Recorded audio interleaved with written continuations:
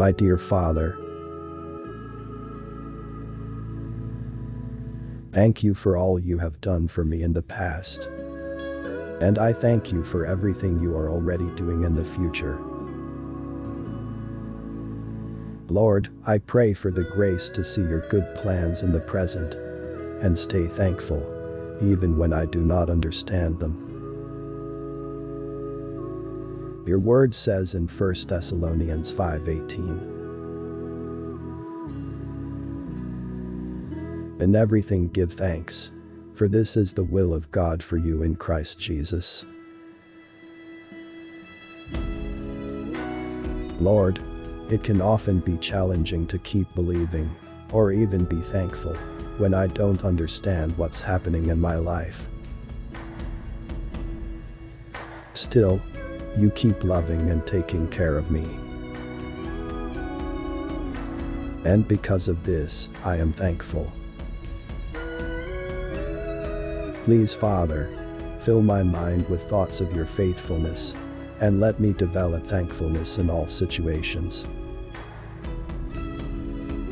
Let me see more and more reasons to thank you for my life, family, spouse, and community. Let my confidence in you grow, so I can boast, in the face of unfavorable circumstances, that I have a God who never fails.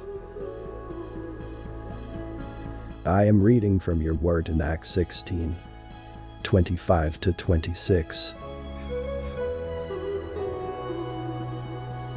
Now about midnight, Paul and Silas were praying and singing hymns of praise to God, and the prisoners were listening to them.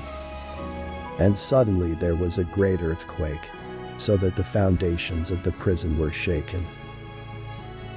And immediately all the doors were opened, and everyone's chains were unfastened.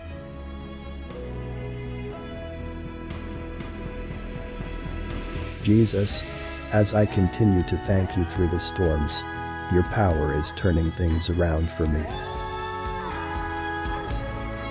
You are my Father and God. Let me never stop praising you. In Jesus' name, I pray. Amen.